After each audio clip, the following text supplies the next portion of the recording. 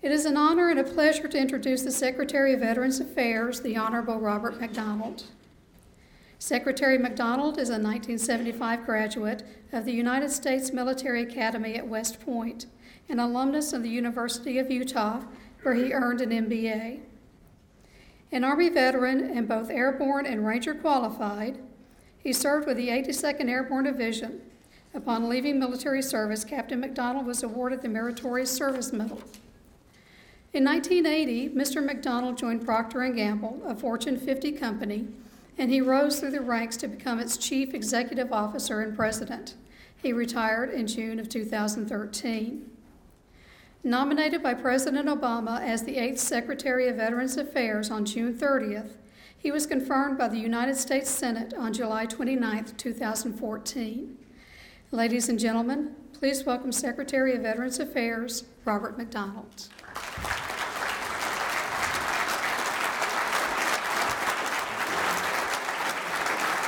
Thank you. Thank you very much. Thank you. It's terrific to be here with you this morning, and I appreciate all of you who had to fight the weather to get here. I was out last night, and I know how difficult it was. Many thanks to Brenda for that wonderful introduction. Brenda, if you have any issues with your leg, let me know, because it's my fault. And I will do everything I can to make sure that doesn't happen for Brenda and everyone else in this room. I also want to thank Ron Hope. Ron's a terrific leader. He's the leader I want to be someday.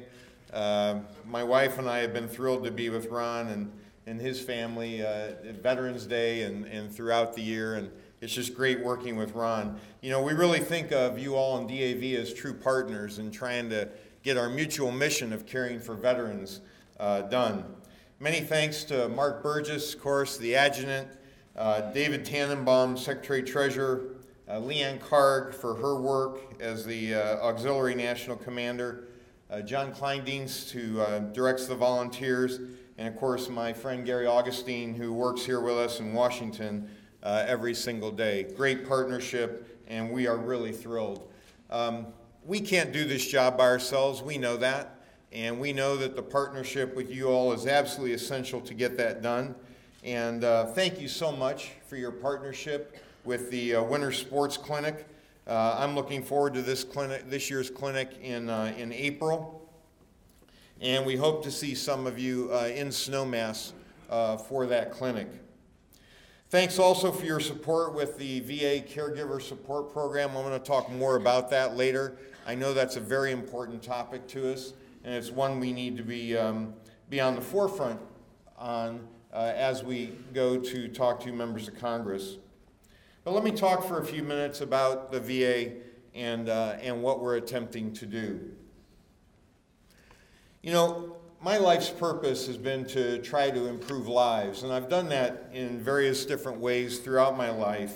Believe it or not, these 4-5 pictures are of the same individual. On the far left, you've kind of got this geeky-looking guy, and my wife's never seen that picture, by the way.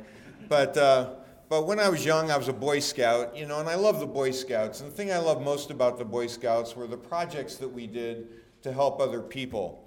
And every time you help someone, you got this internal desire to do even more. So I decided I wanted to go to West Point because there were people living behind the Iron Curtain. There were people living in communist countries that didn't have freedoms. And I thought by going to West Point and being a leader in the Army that I could help make a difference in those people's lives. So even though I graduated toward the top of my class, and most of those people tend to go in the Corps of Engineers, I wanted to be in the infantry. So I was one of the first people in my class to go in the infantry. And as you can see in that third picture, I was in the 82nd Airborne Division. As Brenda said, I did Ranger School, Arctic Warfare School, Desert Warfare School, Jungle Warfare School in Panama, Jump Master, and all that prepared me for the next picture, which was to work for Procter & Gamble. I joined the Procter & Gamble. Actually, that was a really funny story until 1991 when my wife and I moved to the Philippines. The previous vice president of the American Chamber of Commerce had been kidnapped by communist rebels there for 39 days. So it got so that story wasn't too funny anymore. But my company said, don't worry, we know you don't want to go to a place where the safety of your children are in danger. So don't worry, we're going to send you to the Philippines with that communist insurgency, but we've hired bodyguards for your children and you. And but anyway, I joined the Procter & Gamble company. That's the next picture. That's the first day I joined the Procter & Gamble company. That's June 4th, 1980. And there are a couple important things you can tell from that picture. Number one, I joined the company because of the purpose of the company, which was to improve the lives of the world's consumers. On any given day, about 5 billion people on the planet use at least one product of the Procter & Gamble company. But the important insight from that picture is the Procter & Gamble company has not solved hair loss yet. I thought getting out of the military, growing my hair a little bit longer, this is cool. This is a new way to demonstrate my freedom. But as you can see by the fifth picture, something happened in between and I've lost a little bit of hair. I don't know if that was worrying or what. But the next picture, of course, is the one I'm most proud of, which is the ability to be in a position where I can serve you, which is the veterans of the country. I take this very personally. When I was interviewed by CBS before I went around the Skid Row in Los Angeles looking for homeless veterans, they asked me, why was I there? And I said, my biggest fear is tonight as I'm walking through Skid Row, I pick up a tarpaulin to see if there's a veteran and I find someone who saved my life, someone who checked my parachute before I jumped, somebody who made sure the charge on those mortars was the right charge. Fortunately, that night we didn't, but fortunately we also were working to end homelessness in Los Angeles. We have the most noble mission in government. It was, President Lincoln's second inaugural address when he talked about to care for him who shall borne in the battle, his widows and his orphans. Today we paraphrase that because, of course, women are very important to us in VA. We talk about to care for those who have borne the battle, their families and their survivors. In the Civil War, over 750,000 soldiers lost their lives. That's 514 Americans every single day for 4 years. Think about that, 514 Americans every single day for 4 years. And unlike our methods today where you wear dog tags, and some of us, I always had a dog tag in my shoelaces and my boots, just in case my neck got separated from my feet. But, in those days there were no dog tags. And in fact, most of the people who died in those battles were buried right on the battlefield. Well, the first inspiration was Lincoln's inaugural address. He created something called the Sanitation Commission, which was the forerunner of our National Cemeteries Administration, where we went out on the battlefields, dug up those mass graves, identified the soldiers. President Lincoln worked with Congress to get national cemeteries, and we reburied those soldiers in all those cemeteries. We notified the families. We were able to identify about 2/3 of the soldiers who were in those mass graves, which were most of the casualties of the Civil War. So that was an important inspiration for all of us as to the importance of the Veterans Affairs Department in the very beginning. I think we've got a terrific set of values. We tend to wear these in this button that says I care, this acronym: integrity, commitment, advocacy, respect, and excellence. It's the way we want you to be treated as veterans. It's the way we want to treat you. And we want excellence to be the very best. Our mission is none other than to make sure we have the very best healthcare system in the whole world. And healthcare is just one of those lines of business, but it's one you probably know us most for. In terms of education, you can see here, we spend about $40 billion educating veterans, 1.3 million veterans, $1.1 billion in vocational rehabilitation and employment. We're one of the largest life insurance companies in the country. We guarantee 2.1 million home loans.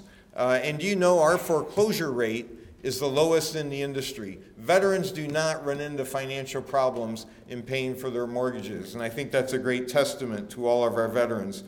$58 billion in compensation benefits for almost 4 million veterans, very, very important. In fiscal year 2014, we completed a record number, $1.3 million, or 1.3 million claims. That's over 150,000 more than the previous year's record. and we're working hard to get that production rate up even more. We got the claims backlog down 58% in the last 22 months, from 611,000 to 255,000. But you know what? As long as there's any claim and any backlog, we have more work to do.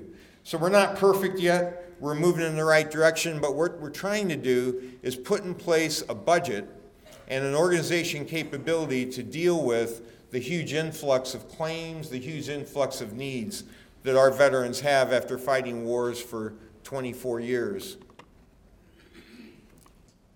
Whoops.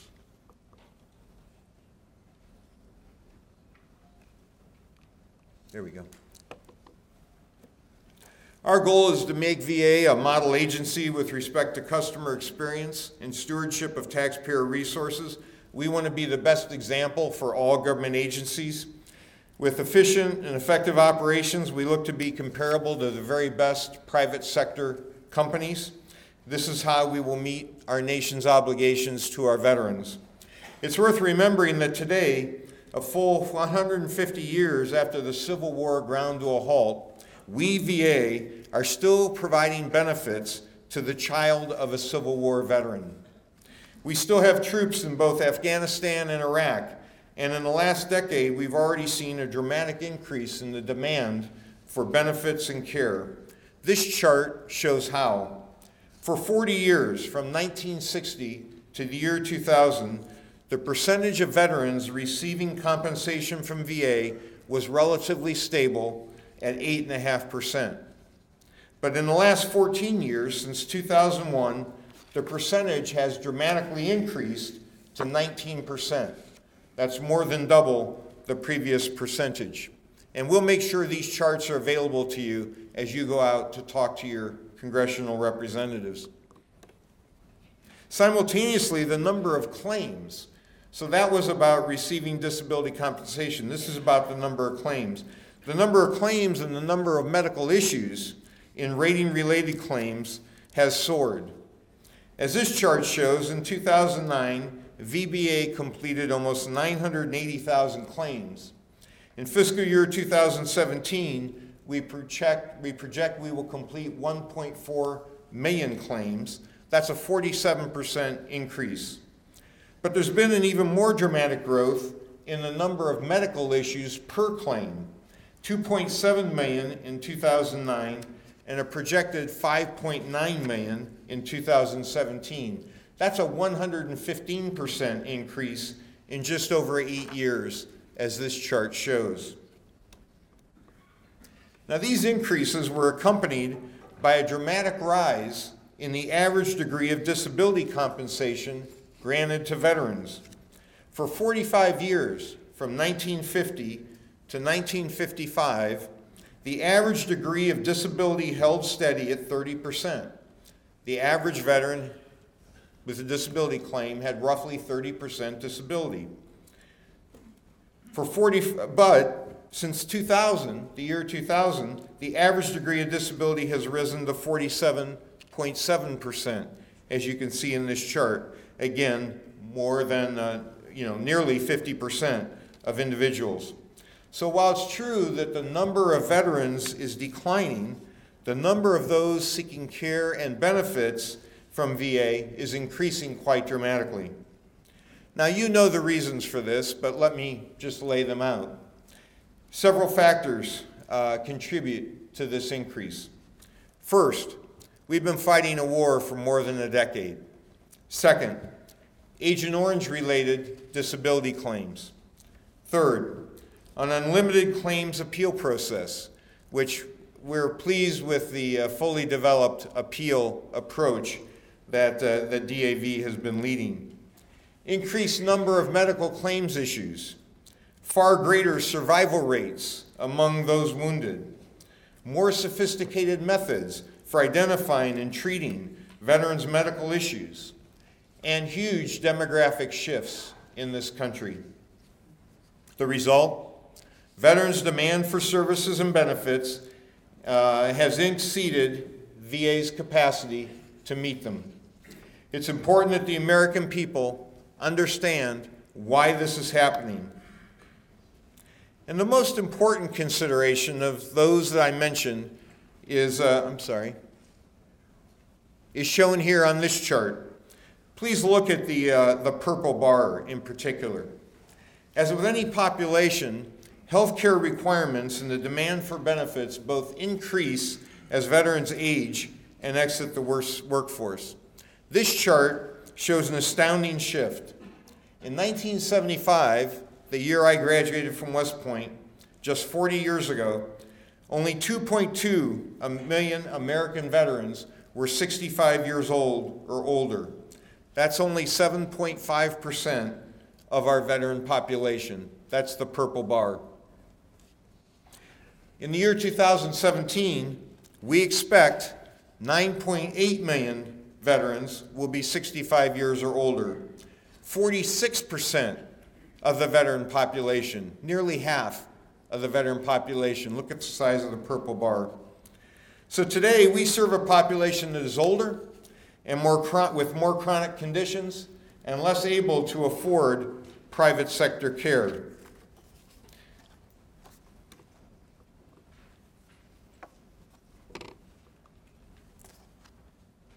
VA has the greatest opportunity to enhance care for veterans in its history. We see that last year's crisis was a huge opportunity. We're in an extraordinary position. We have an opportunity to not only right the wrongs, but to lengthen our lead in areas where we've always excelled, take the lead in service delivery areas that are lagging, and chart new ground in emerging or evolving areas of healthcare. And we've made progress on some of these already. We've had 37 million appointments, 1.8 million more in our facilities than in the same months last year. 98% were completed within 30 days of preferred or medically necessary date. 880,000 evening or weekend appointments. 2 million authorizations for private sector care. That's a 45% increase in private sector care, and that's even before the choice cards were mailed. 55% reduction in electronic wait lists from over 57,000 to under 25,800. We hired 836 more physicians, 1,856 more nurses, 1,266 medical support assistants from April to December, and November was our peak hiring month.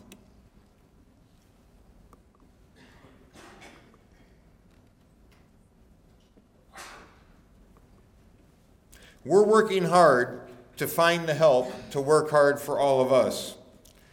The opportunities are immense, and we're going to work hard on your behalf.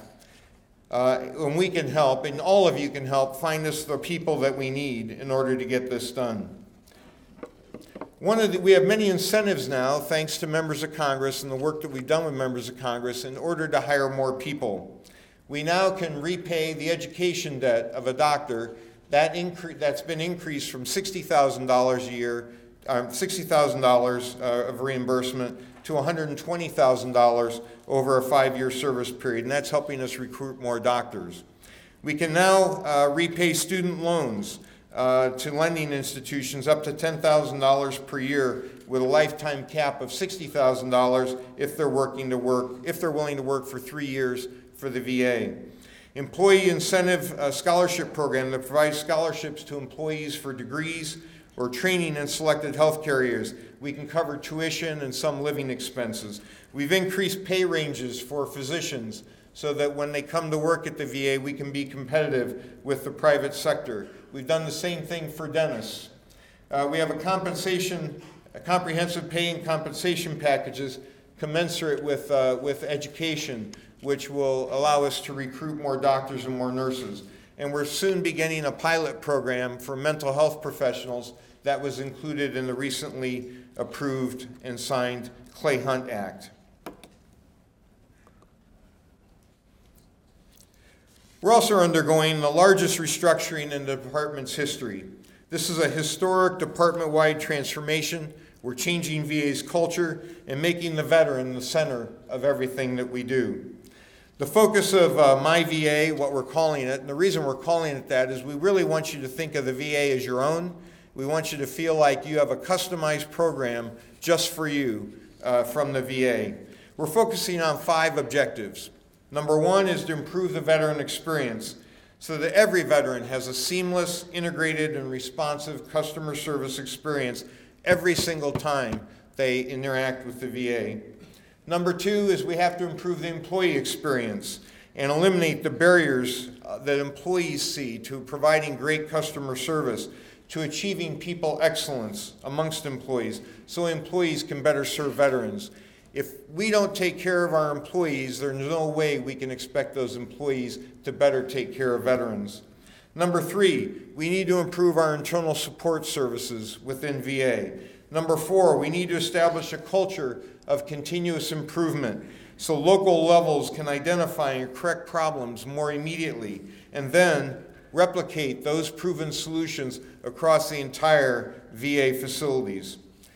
Number 5, importantly, is enhancing strategic partnerships. And of course, we think that our partnerships with veteran service organizations like DAV are absolutely critical. Again, we intend every single veteran to have a delightful experience with VA every time that you interact with VA.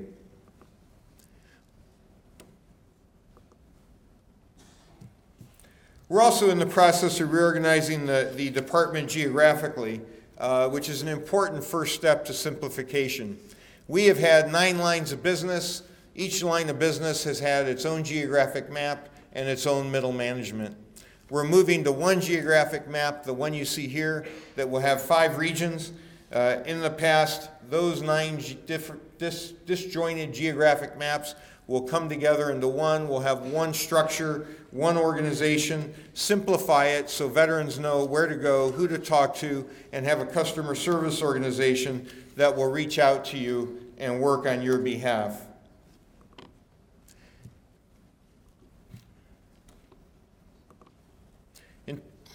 In terms of strategic partnerships, we've set up a new Office of Strategic Partnerships.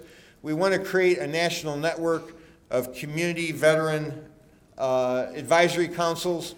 We want to drive responsibility in VA down closer to where the veteran is so that decisions can be made at the local level as to how resources need to be moved to better care for the veterans in their geography. We're in the process of working to leverage external resources. We're setting up an external advisory board that will involve a lot of experts in the industry as well as people in the private sector who can help us benchmark how to better care for customers. We're talking to people like Disney, like USAA, like Starbucks to find out how you train people to better care for customers so that we can provide those kind of delightful experiences. But obviously, it's important to get the budget and the capability to do all this. This budget requests $168.8 billion, $73.5 billion in discretionary funds, and $95.3 billion in mandatory funds. As you can see here, this is a large increase in discretionary funding of 7.5%, a large increase in medical care funding of 7.4%, and a large increase in funding in the benefits area of 6.6%. This budget will increase access to medical care and benefits for veterans. It will address the infrastructure challenges, including major and minor construction, modernization, and renovation. Most of our buildings are over 70 years old. Now that we have an influx of female veterans, about 11-12% of our veterans are female, we don't have the clinical space to put in women's veterans. I can tell you hospitals now that build operating rooms, the operating rooms are 50% to 100% bigger than they were 70 years ago. Why? Because when you do an operation now, it involves robotics, it involves computers, it involves bandwidth. We need larger hospital rooms. We just need to overhaul the facilities that we have. We need to fund medical and prosthetics research. And we also have to address this IT infrastructure and modernization issue that we have. While this is a very, very large increase, and we understand that, it's not enough. It's not enough. It's not sufficient to meet all the requirements in either 2016 or 2017. So one of the things I've asked for Congress for is flexibility. Flexibility so that if you decide you want to use the choice card, we can fund that. If you decide you want to use the VA, we can fund that. Right now in the VA, we have 70 line items of budget that we can't move money from one line item to the other. And there's tremendous uncertainty with the choice card. We are very much in favor of the choice card. We think it's a great idea. We want you to be able to get the care wherever you want to get it. But so far, we haven't seen a great uptake on the choice card. And we're estimating that the choice card usage could vary anywhere from $3.8 billion over the 3-year period to $12.9 billion over that 3-year period. That's a $9 billion difference.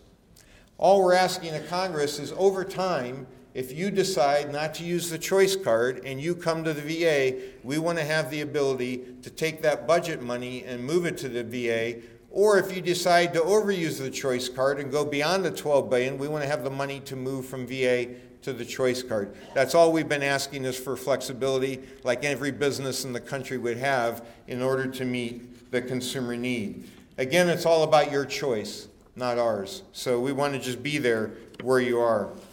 I want to talk briefly before I close about the importance of the caregiver program, because I know you're going to be talking about it later.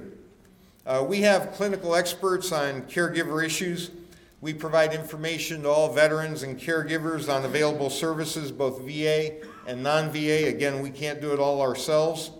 And we have one caregiver coordinator at every one of our medical center facilities. So if you haven't met them, please reach out and meet them. We also have a caregiver service line.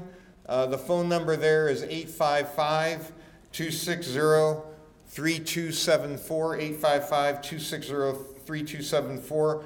We respond to inquiries about caregiver services. We provide referrals to local caregivers.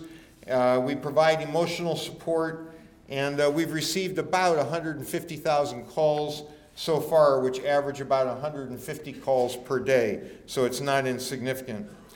We think caregiving is incredibly important. We want to stand up a new advisory council for the Secretary and for the VA of caregiving experts. We want to have a caregiver conference where we bring all caregiving experts together. We think that it's important to shine a light on caregiving for the national audience. And we know that you'd like to work with us, and we want to partner with you on expanding caregivers. Last year, we partnered with the Easter Seal Disability Services. We developed 4 new self-care training courses for caregivers, but we know that's not enough, and we know we have a lot more to do. We have over 24 caregiver partnerships. One very important one is with the DAV, but of course, we want to go further. I know I probably haven't covered every single issue you wanted me to, so I would like to close simply by saying if you have any questions or any comments, please either give me a call or email me. My email address is very, very simple. It's bob.mcdonald@va.gov, bob.mcdonald@va.gov. Write to me, call me anytime. I would love to hear from you. If you forget how to spell McDonald, just go outside and look for the golden arches. Thank you very much.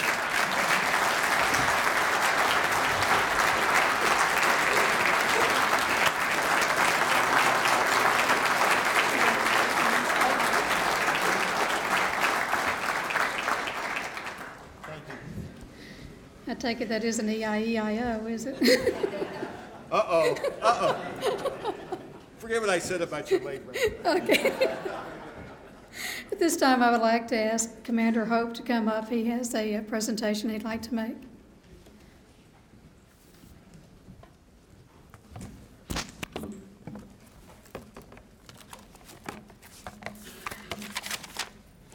Ladies and gentlemen, last year many veterans felt a breach of trust resulting from the access issues at a VA. We too understood changes had to be made to ensure veterans were properly cared for in a timely fashion. We're now 6 months under the VA's new leadership, and we're seeing a number of long-needed changes taking place. Secretary McDonald has announced a large-scale organization restructuring under the MyVA initiative to realign care, services, and benefits in a way that offers veterans a more integrated, responsive VA system. We have seen VA leaders held accountable and removed for their part in the access crisis uncovered last year.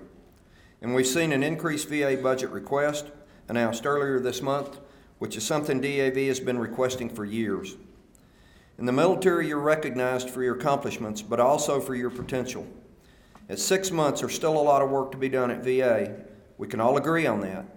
But it's also true that the Secretary, Bob as he likes to be called, has brought about some large-scale changes and has more plans on the horizon to fix the bureaucracy that has at times hindered the process for veterans to receive their earned care and benefits. For his efforts thus far to restore the faith of veterans, and more importantly, as a gesture of faith and confidence in his continued work to improve and strengthen the VA, we'd like to present DAV's Outstanding Federal Executive of the Year Award for 2014 to Secretary Bob McDonald.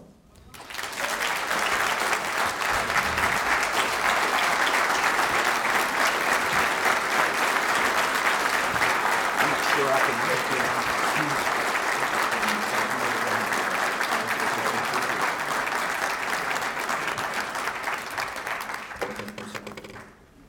Thank you very much. I must say to you that with great humility that I accept this, and also with your intention that this causes me to work harder, not relax. I see lots of nodding heads. Thank you very much. I agree.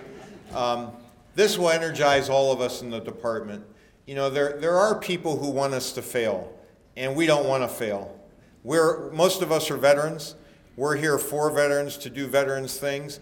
And this will do nothing but energize all of us in the department to work even harder on your behalf. So I thank you very much for this recognition. It's with all humility that I accept it, and I want to thank DAV for their partnership. We could not do this without you, and we look forward to working together to get it done. Thank you very much.